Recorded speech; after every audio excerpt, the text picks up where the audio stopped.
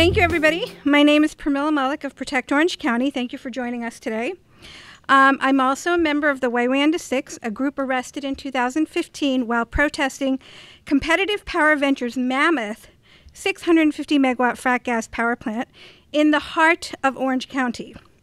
It is not only massive itself, but necessitates a vast network of infrastructure that creates an even greater impact footprint, spanning from Pennsylvania to New York and including 100 to 150 fracking wells, according to an expert you will hear from today, as well as several compressor stations in the town of Minisink, Eldred, and Hancock, and a new 8-mile lateral pipeline in a dense and sensitive wetland area, the Valley Lateral Project, that would seize property by eminent domain, as well as a significant expansion of Millennium Pipeline's main line, known as the Eastern System Upgrade.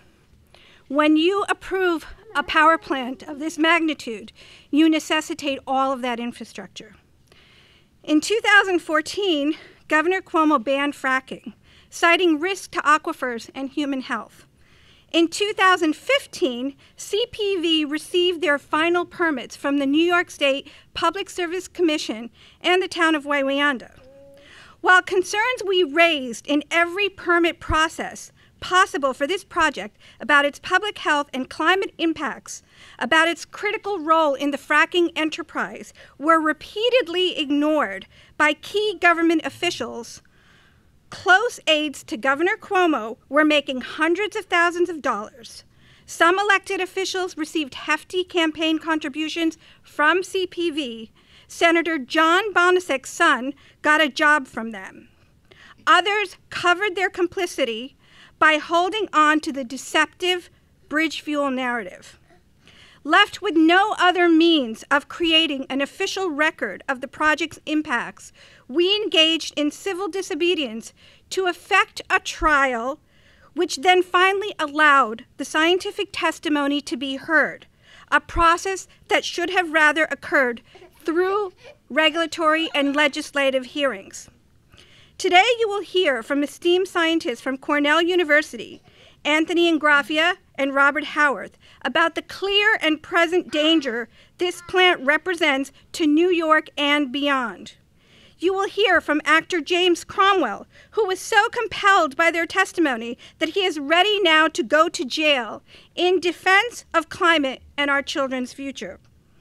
You will hear from Dennis Kucinich about the role of corruption in creating this cataclysmic crisis, from engineer Keith Shue about the failed energy policy that CPV's approval embodies, and from our lawyer, Valeria Georgiou, about the applicability of the necessity defense.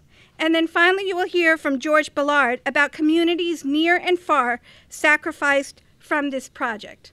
Again, I thank you all for joining us, and I especially want to thank our scientists for taking their decades and decades of research and knowledge and work and really putting it to the public service. Thank you.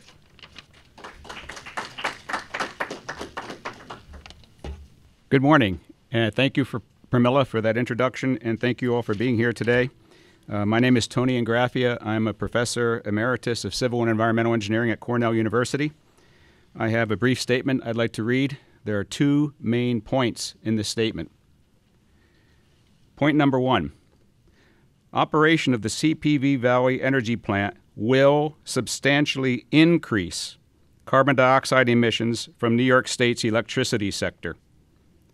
Moreover, because it will be using shale gas for its operation, it will also cause an increase in methane emissions, and you'll hear more about that from my colleague Bob Howarth in a few moments. If the plant is operated at its design capacity, the plant will cause emission of at least 4.7 million tons to these two potent greenhouse gases every year.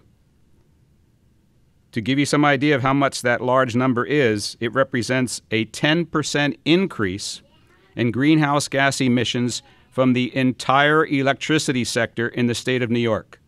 I repeat that. This one plant in operation will increase CO2 and methane emissions from the electricity sector in the state of New York by at least 10%, most likely much more. And no, this plant is not replacing coal-fired electricity generation. The idea of this plant being part of a bridge to a renewable future is false. There is very little coal-fired generation left in the state of New York to replace. Rather, the CPV plant will be replacing renewable energy. It will stand in the way of renewable energy.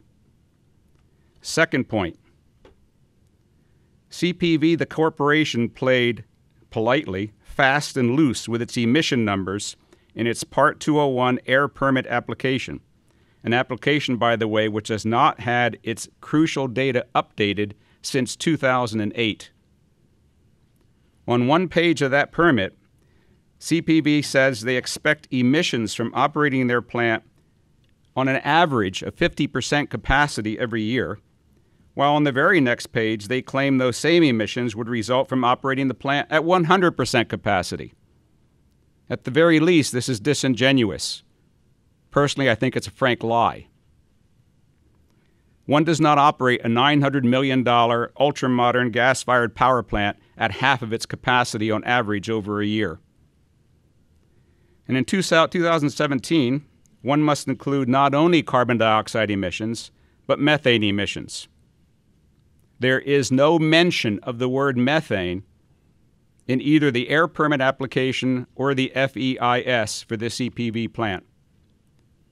In summary, that plant is built on a foundation of ignorance, deception, and corruption. Ignorance because they knew better than to not include methane. Deception because they lied to the DEC and the PSC in their air permit application. And I'm sure you're going to hear a lot more about the corruption aspect in a few minutes from other speakers. So Governor Cuomo, the message is very simple. You have a clean energy standard, CES, and you have CPV. They're in collision here. You can't have them both. It's in your power to uphold your own CES standard by eliminating CPV. Thank you. Thank you. I'm Bob Howarth, also a professor at Cornell University and an Earth system scientist. I want to give a little bit more context on climate change in general, in which we find ourselves arguing against this CPV plant, and then elaborate a little bit more on the methane idea that Tony has introduced. First, the planet is warming at the most rapid rate ever in the 4.2 billion history of our planet. That's beyond doubt. Climate has always changed. It's gone warmer and cooler, but we're now seeing the warmest temperatures in at least the last 100,000 years. And again, it's warming at the most rapid rate ever. Last year was the most warm year in the history of human civilization. The year before that was the next warmest. Before that, the last 6 years are among the 10 warmest years ever in the history of human civilization, and the rate of warming is accelerating. Now, the nations of the world came together in Paris a year and a half ago, December 2015, and under the auspices of the United Nations, pledged to try and keep the planet well below 2 degrees Celsius, above the pre-industrial baseline, recognizing that was a dangerous temperature, and explicitly saying that we really want to try to keep the planet 1.5 degrees C below the pre-industrial baseline. Those are not arbitrary numbers. They're based on what the scientific community was telling the political world is what's essential. What's the basis of those? They seem like modest temperature increases. We've already warmed the planet by 1 degree Celsius above the pre-industrial baseline. The issue is that we're seeing damage already. We're seeing increased droughts, stronger droughts, increased storms, increased floods. That is a result of global warming already. As we hit 1.5 degrees, we increase markedly the risk of irreversible, catastrophic climate change that will take 10,000 years to reverse itself. That risk becomes quite high at 2 degrees C. Now, where are we? We will hit that 1.5 degree target in about 6 to 10 years from now, given our current rate of warming, and we'll hit 2 degrees in 20 to 25 years from now, given our current rate of warming. This is an imminent concern. And again, the risk is irreversible, catastrophic climate change, which will literally tear our society apart. What do we need to do to avert that? Well, the world needs to be completely free of fossil fuels by 2050 if we're to avert that. And because the United States has been the largest contributor of greenhouse gases historically, and because we're the best positioned nation in the world to do something about it, we need to be fossil fuel free in this country by 2035. 2035, not that far off. There's simply no more room for building fossil fuel structure such as this monstrous plant. The increase in CO2 and methane emissions that Professor Ingrafia mentioned are simply the wrong direction for this state and for this country, given the urgency of climate change. Now, a little bit about methane. Natural gas is mostly methane. Methane is an incredibly potent greenhouse gas. It's more than 100 times more potent than carbon dioxide when both gases are in the atmosphere. We are learning more and more about methane and methane emissions just over the past several years. If you go back 10 years ago, the concern would have been with conventional natural gas, which certainly had a methane footprint. Now we're seeing more and more shale gas development. Professor Ingrafia and I published the first ever paper on what methane emissions from shale gas might be like. We published that just 6 years ago. There's been an explosion of information on methane emissions since that time. And the best evidence now is that shale gas is a true climate disaster. If you include the methane emissions, I believe it has a greenhouse gas footprint that is 2 to 3 times larger than that of coal. That's a big deal. And it is bigger than that of conventional natural gas. So what we find is that although New York has banned fracking and we banned shale gas development in our own state, the natural gas that we now use, which would have been conventional natural gas 10 years ago, is virtually all coming from Pennsylvania, from the Marcellus shale fields. It's all fracked shale gas. And that means it has a larger footprint. Our state is increasing its use of natural gas at a faster rate than any other state in the country, and this plant is a symptom of that problem. We need to get rid of not only fracking in our own state, but the use of fracked gas from wherever it comes from. Two other points I'd like to highlight here. One is that I think the best evidence is that somewhere in the neighborhood of 10% of the natural gas that's developed in the Marcellus Shale is emitted to the atmosphere as methane. That's based on excellent satellite data. The global increase in methane that has been happening over the last 10 years is largely driven by shale gas emissions in the United States, according to those satellite data. That's an important factor. Fracking is driving shale gas emissions, which are the largest source of methane increase on the planet over the last decade. And the evidence is that the acceleration of global warming that we've been seeing over the last decade is driven more by methane than by carbon dioxide. Carbon dioxide emissions have actually been stable for the last 3 to 4 years. Methane emissions have been going up. So when I say last year was the warmest year ever, that's because of methane, and it's because of shale gas development in the United States. This is a very imminent problem. Finally, I want to point out that the issue of methane emissions remains contentious, and there are certainly scientists who would disagree with me, although I think more and more do agree with me. The U.S. Environmental Protection Agency continues to lowball methane emissions. And I want to point out that last week, a week ago today, in fact, the Inspector General of the United States Environmental Protection Agency issued this alert. And there are copies back there for those of you who are interested.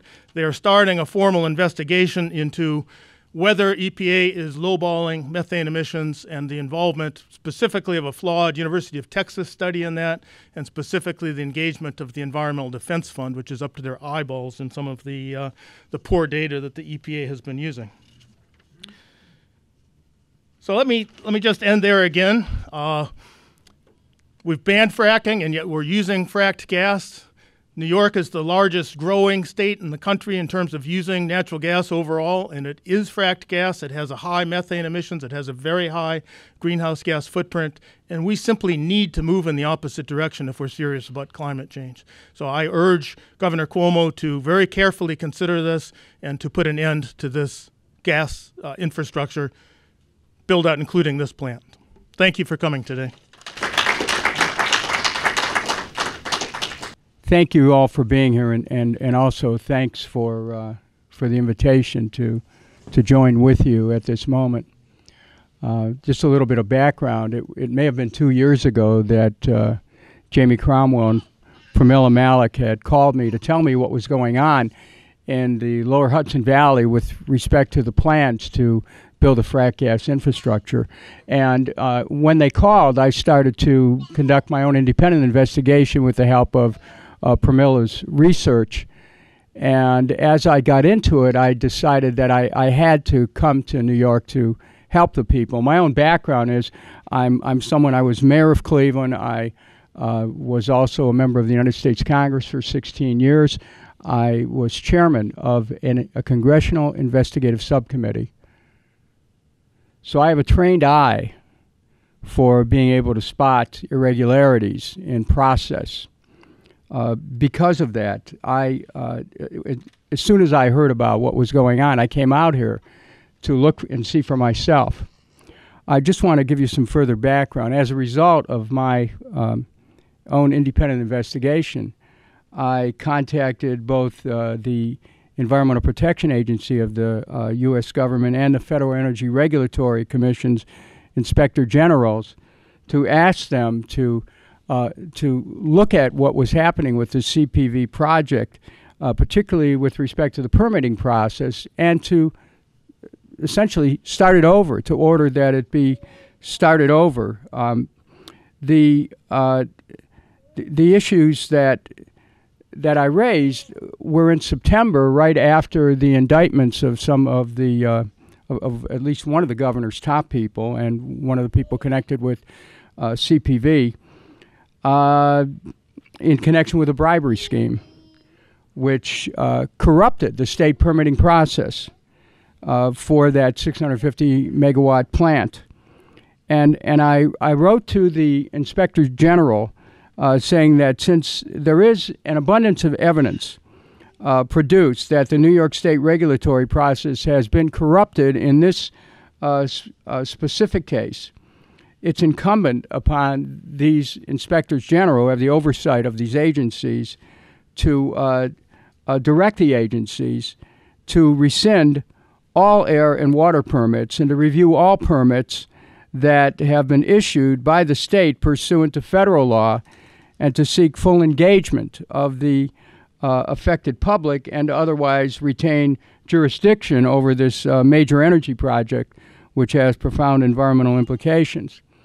It is really extraordinary, the delegation of the permitting process that happened to where a town could, in effect, make a decision for the whole state, and without appropriate review and with clear conflicts of interest, where an attorney who represented a town ended up working for the company advocating this frack gas infrastructure. Totally inappropriate, total violation of ethics, conflict of interest, and it cried out for investigation and certainly never should have been approved. Now, as someone who is familiar with governmental corruption and has fought such corruption all my life, I can say that the Tammany Hall of Boss Tweed may be long gone, but the political and spiritual rot it typified is alive in Albany, and it's exemplified by the colossal arrogance of impassiveness and indifference of a two-party duopoly which is ransacking some of the most pristine land in the United States, threatening the air and the water and the land of some of the most beautiful communities in the Hudson Valley in the name of an unnecessary, outmoded, dangerous energy which is really anti-technology and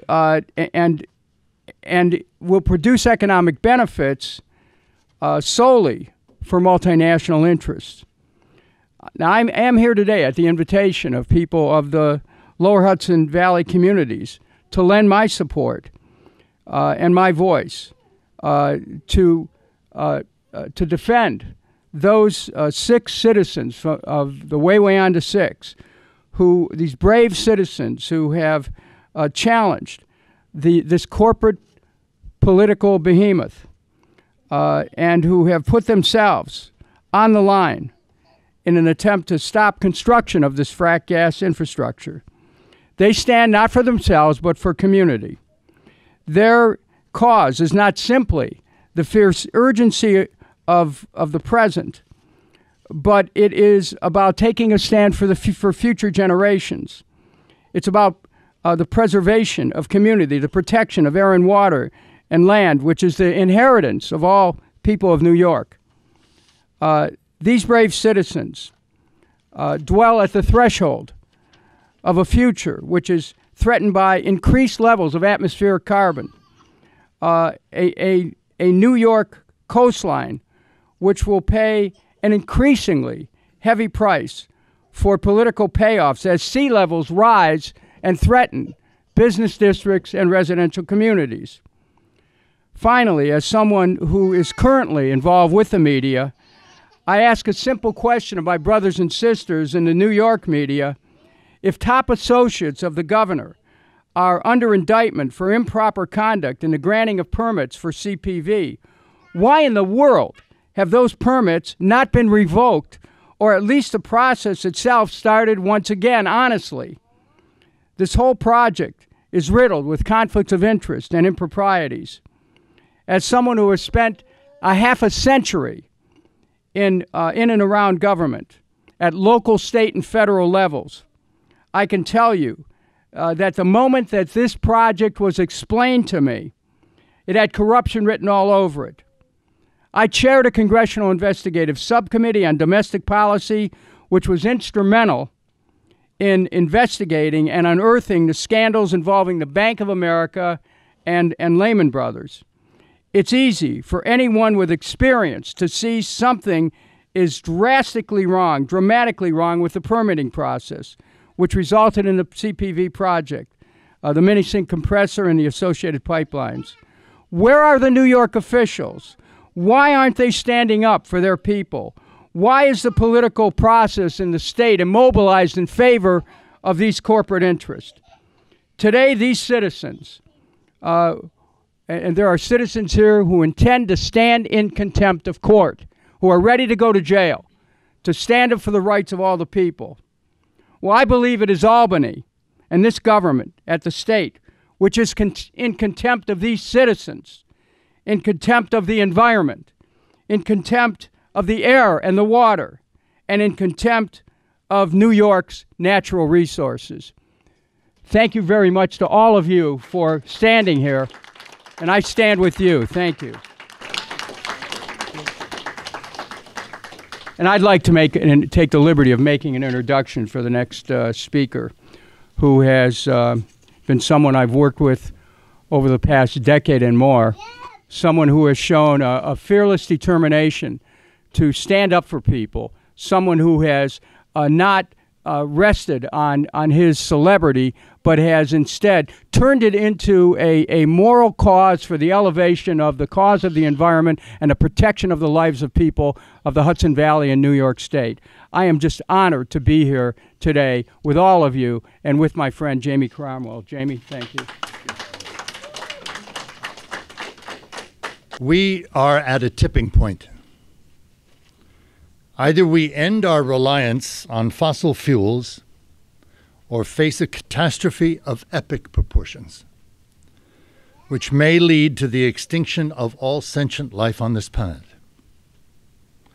Those in power who belittle or deny this scenario are criminally irresponsible in maintaining policies that make this outcome inevitable. The corporate media, as well,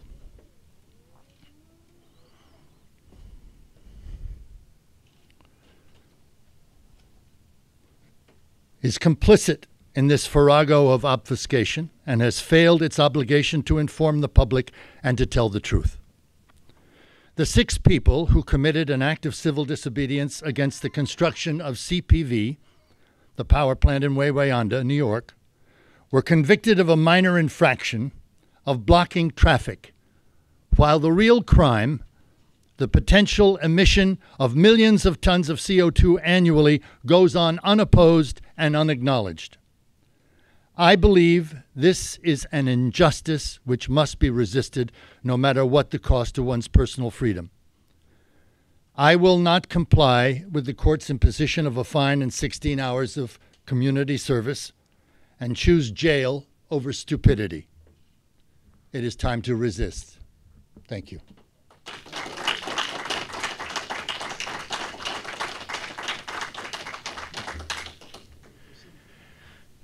Good morning, everybody. My name is Keith Hsu. I'm an engineer, an electrical engineer, technical advisor for Otsego 2000, and it's a pleasure to be here with all the other fine people who have joined us today. And let me start by saying that what's happening now is not happening in isolation. This project and many other projects that have preceded it, and unfortunately some projects that might follow it, relate to a misguided path. It relates to going in the direction backwards, moving us toward more fossil fuels instead of less. Over the last 10 years, within a 10-year time frame, 2004 to 2014, New York has dramatically expanded its use of natural gas. We're now number 4 in the whole country for the use of natural gas, and as for electrical power, we're growing extremely rapidly. This is what you're seeing right now. Actually, this is August of last year. The picture has become even more dramatic. Natural gas is expanding rapidly for electrical generation in the state of New York. That picture of coal, the bar there for coal, that's almost gone right now. That's almost gone right now. So what we're seeing is a very lopsided energy portfolio here. Renewables, yes, there's some growth in renewables. It's not enough. So we talked about CPV, the CPV power plant, 650 megawatt. That's under construction right now. You remember how, like, if you go to a movie and it's a really bad movie, you don't know why you went to it, then a sequel comes out and you say, well, I got to check that out anyway. You don't know why you do it, but you do it, and sure enough, it's worse because sequels usually are worse. Sure enough, we have another power plant that is coming down the pike. 1,100 megawatts, Cricket Valley Energy Center, just up the road in Dover, just east of Poughkeepsie. 1,100 megawatts, $1.6 billion. They want to be in service by 2020, January of 2020. So when you add these two things together, CPV and Cricket Valley, 1,750 megawatts of power. That's 6 million metric tons of CO2, and that's just CO2, okay? Others talked about methane. That adds to this number. So 6 million metric tons of CO2 annually that would be produced. That would be an increase of carbon dioxide from electricity generation by 20%. And again, like has been said, methane amplifies that even more. And I just want to point out that it's the big power plants, but it's also the small ones. You've heard about REV, Reforming the Energy Vision. It's the path that the governor and the state want to be going. It promotes distributed generation. That sounds good. Wind turbines, solar panels in our backyards. That's nice.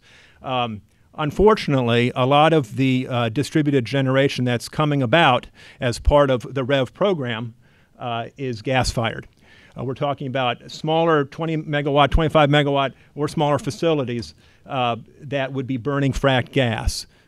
This is not a move in the right direction. This is a move backwards. Distributed generation from renewables is great. Distributed generation from fossil fuels, not so good.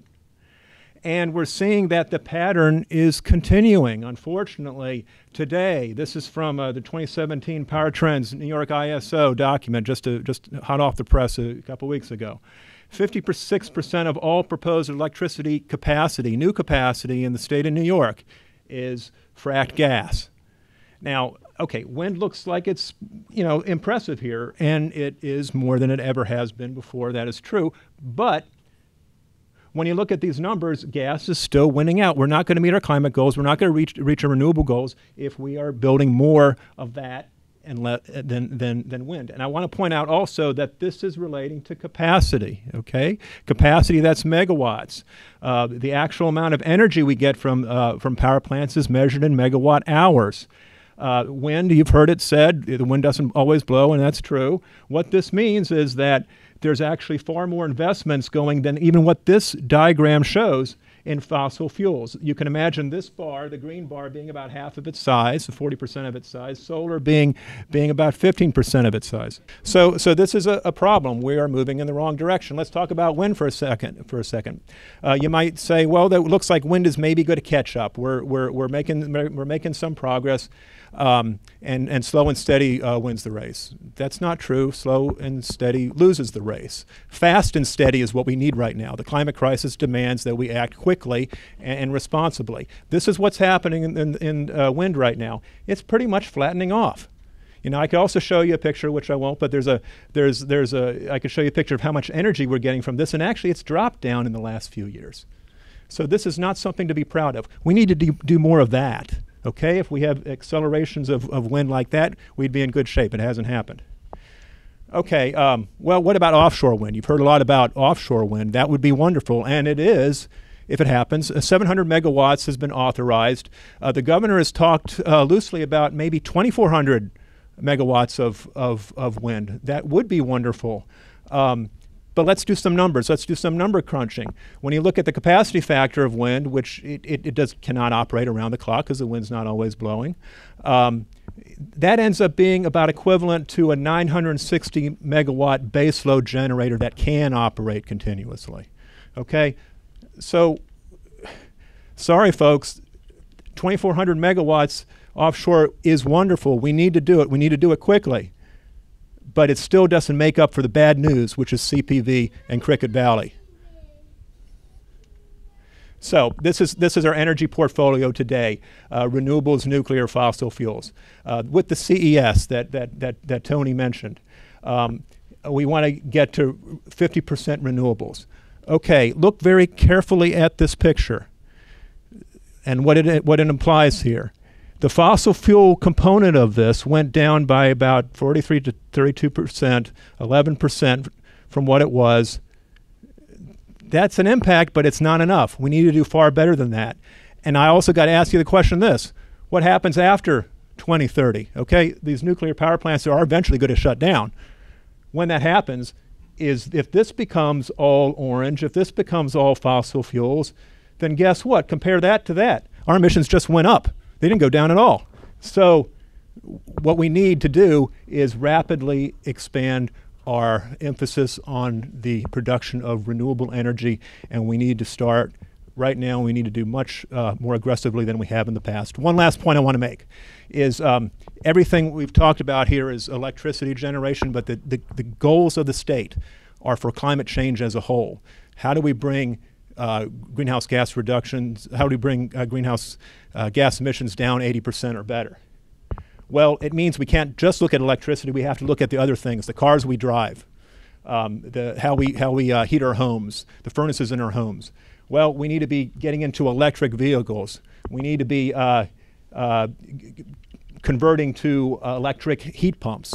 And hear what I just said there: electric vehicles, electric heat pumps. That means we need more electricity. Okay, that means that this sector of our total energy footprint has got to get bigger.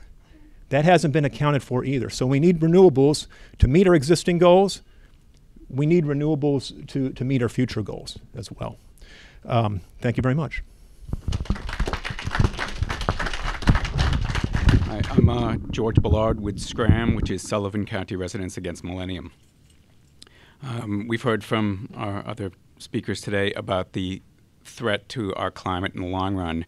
And in the immediate terms, this build-out of infrastructure, whether it's CPV or Millennium Systems upgrade, Eastern System upgrade, represents an immediate threat to people on the ground in the communities where this infrastructure is placed. In the town of Hancock, there currently is a compressor. 60 miles away, there's a compressor in Minisink. Both of these compressors have caused numerous health problems for the surrounding residents, whether it's respiratory issues, rashes, headaches, sleep disruption. We know that these plants, by Millennium's own filings, put out a wide range of toxins. Hancock, they now propose a second compressor. This second compressor will require a Title V permit, 100 plus tons of hazardous air pollutants a year for the residents in that area. 25 miles away, the proposed Highland compressor. This is a 22,400 horsepower compressor in the middle of pristine forest, high canopy forest that New York State designates an important bird area. It's also an important people area. Governor Cuomo makes it a point to come up and visit our area and paddle down the river, and which makes for a great photo op. But he should know that when he comes up there, we are more than a photo op. We are people. We do not want this as our future. And you are saddling us with this, not just now, but for the next 20 years, 30 years, with no plan for decommissioning this. Minisink is the final compressor in this chain. And this represents now proposed 4 compressors in 60 miles. This is double the industry standards. There are plans afoot. They do not say what it is. They cannot say because segmentation is illegal. But if these 4 compressors go in, you can be sure that this will power Cricket Valley and other plants that will further saddle us to this toxic infrastructure. So I'm begging our political leaders who have, at this point, abandoned us to start paying attention to your citizens about the health and safety of your citizens, which is your #1 priority. One last thing. Sullivan County is 61st out of 62 counties for health. And so I'd like to ask our legislators and Governor Cuomo, how does this help us? Thank you.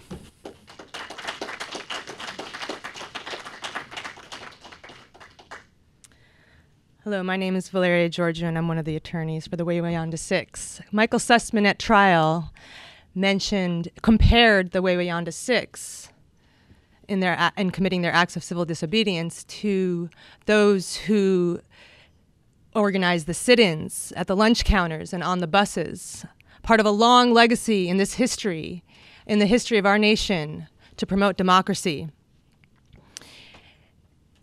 These courageous acts of the Wayanda 6 should have inspired the trial judge, but instead he cowered. He cowered behind a petty legal loophole.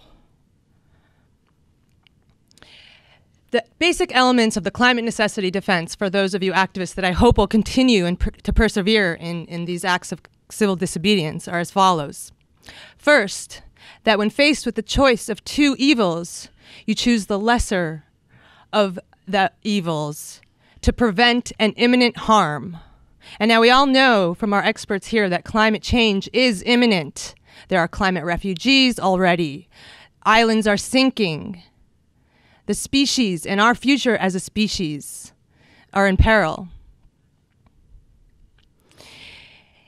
Another element of the climate necessity defense is that those committing civil disobedience understand that their acts are reasonably believe that their acts will prevent or that greater harm. And in delaying the construction of the CPV facility, I believe they met that element. The final element is that those who committed civil disobedience have reasonably exhausted their legal remedies. Now, it's not a final exhaustion. It's reasonable exhaustion in that they reasonably believe that their efforts at organizing, at petitioning, at attending public hearings, at submitting public comments, even litigation, were not successful in the face of corrupt politicians. And so left with no choice after the final litigation failed, the last litigation failed, left with no choice and realizing their legal remedies had been exhausted and no further legal remedies would work. They committed acts of civil disobedience with courage and generosity for all of us. And it is my hope that the future justices who will hear our argument as we appeal on behalf of the Wayanda 6 will be inspired to make history and grant the climate necessity defense to the Wayweyanda Six for the first time in this nation and around the world. We're at a critical juncture, and it is time. And I want to thank the Wayweyanda Six for their courageous acts and all those climate justice activists doing the same around the country, as well as the climate justice attorneys who shared their briefs with me generously through the National Lawyers Guild so that we could prepare a very well-crafted defense. And I want to thank Michael Sussman as well for his work in all of this. So good luck, and thank you very much. I want to address, before we open it up to questions, the elephant in the room. The indictment made clear that Competitive Power Ventures was working very hard behind the scenes with state officials to ensure the premature closure of Indian Point, the expeditious closure of Indian Point to open up the market for their own brand new frack gas power plant. And to Governor Cuomo, I would say you can't trade poisons and trade victims and call it an environmental victory. It is not. We're tired of being forced to choose between door number 1 and door number 2. One door is catastrophic and the other door is cataclysmic. We're tired of that deception. Renewable energies are available, accessible. We need to muster up the political will to implement them. We need a Marshall Plan to develop renewable energy immediately. So does anybody have any questions? So the question is, how is the fracked gas coming into New York State?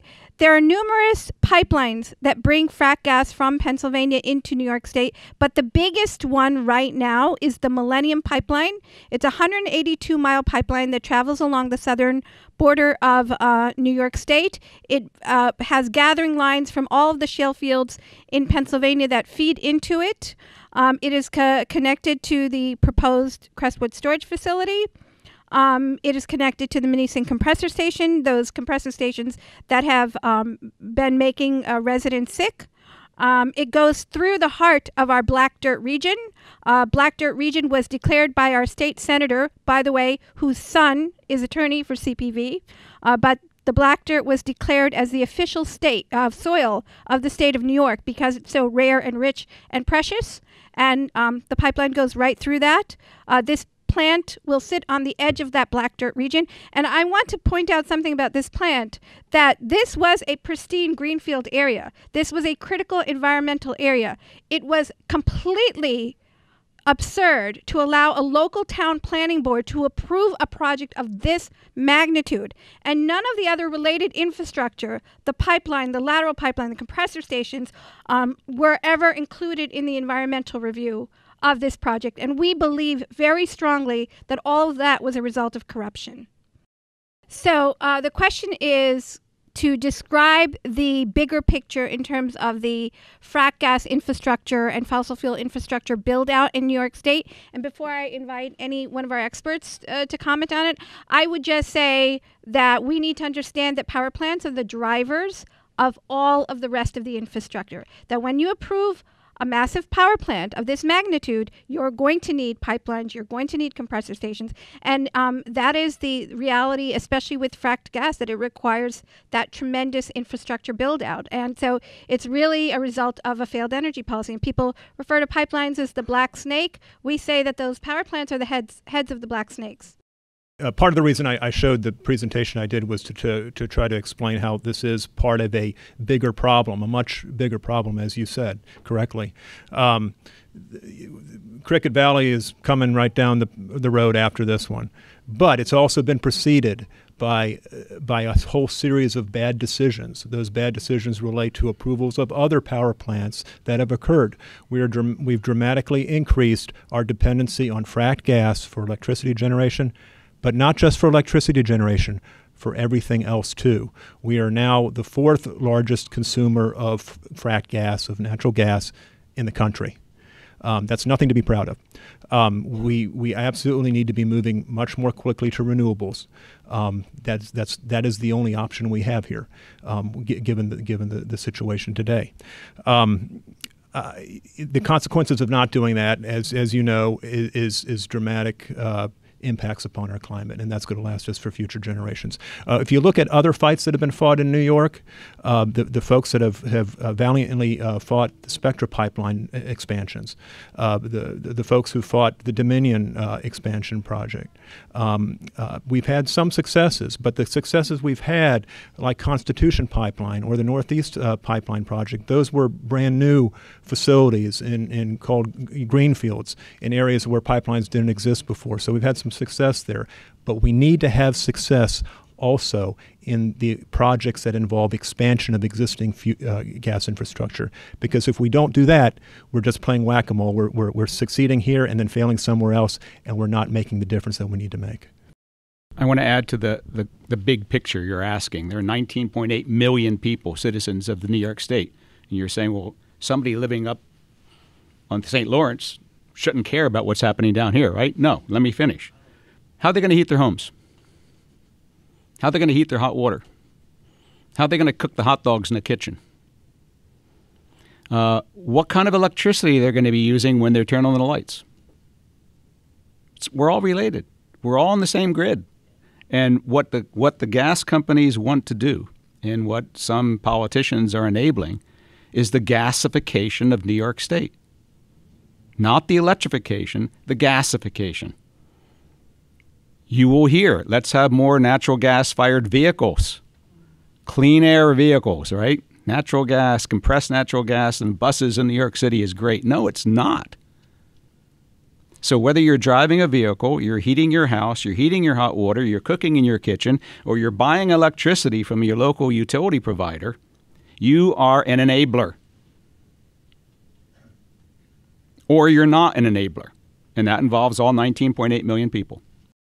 One other aspect, looking at the big picture, if we go back 10 years ago, there really was no such thing as shale gas. Shale gas is a modern invention. The technologies which allow us to get at the high precision directional drilling and the high volume hydraulic fracturing which allow the development of shale gas have really only come into commercial play in the last 10 years. And half of all of the shale gas that's ever been developed on the planet has been developed in the last 4 years, right?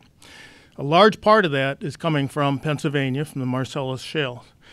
And simply due to our proximity, we are receiving that gas. If we go back again 10 years ago, 99% of the natural gas in the United States was from conventional sources. Now it's about 65% from shale gas. And again, because of our proximity, all of ours is from shale gas. And the environmental footprint of developing shale gas is far larger than from conventional natural gas. In terms of methane emissions, it's about 3 times larger, but it also has other larger footprints. So at the same time that we've gone about this gasification of the state that Professor Ingrafia has talked about coincides with the development of shale gas, which is a true disaster. During the winter, my wife and I were in North Dakota in support of the Standing Rock tribe, who were experiencing the same kind of challenge to their lives as people are experiencing throughout the Northeast now.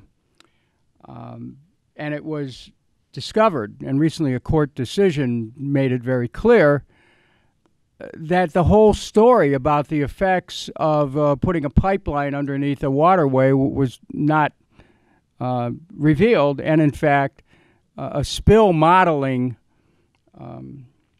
study, which would have showed the risk to the water, was shelved and not disclosed to the public. Now, a court decision has forced a review of this. I mention it because this is a national problem that threatens our environment. It threatens the environment of people in North Dakota, in Oklahoma, in Ohio, in Pennsylvania. And if you go to what Bob was talking about in terms of the drilling, when they talk about fracking, what does it really mean? Fracking means they're fracturing the rock. They're fracturing the earth. And in doing so, with this particular type of drilling, they're ruining water supplies.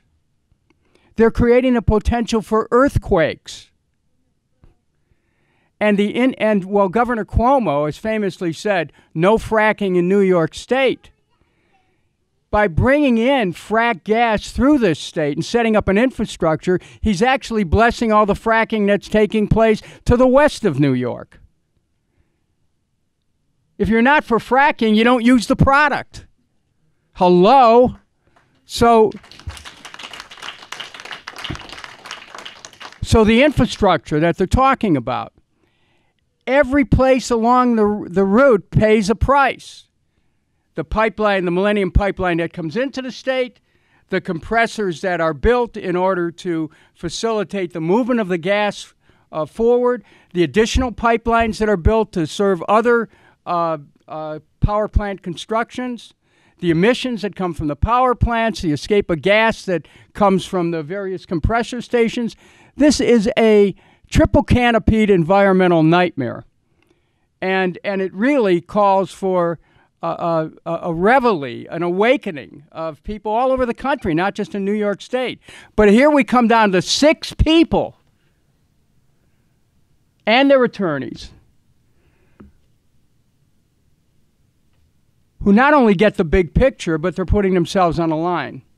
So I'm glad that you asked that question, because the implications of this are not just simply for Wawayanda, Warwick, and all these other communities along the way and throughout Orange County. These implications are for the whole country and for the whole country's energy policy.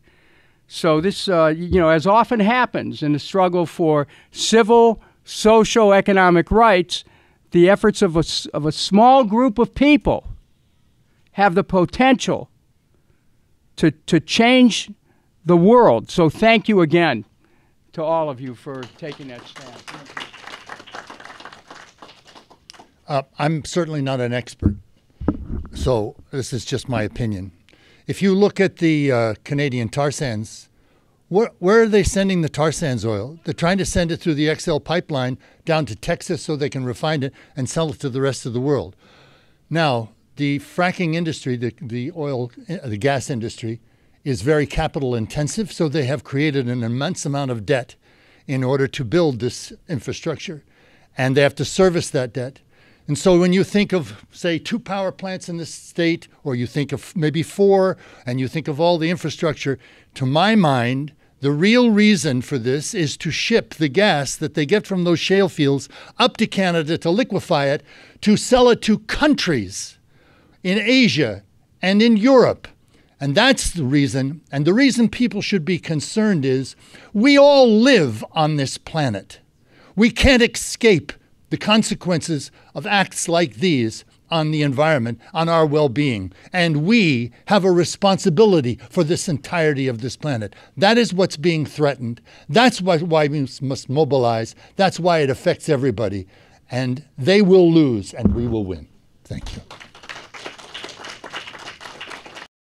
Thank you for that question. So the question was, where is an assessment by the Department of Homeland Security on the security of this power plant as a potential terrorist target?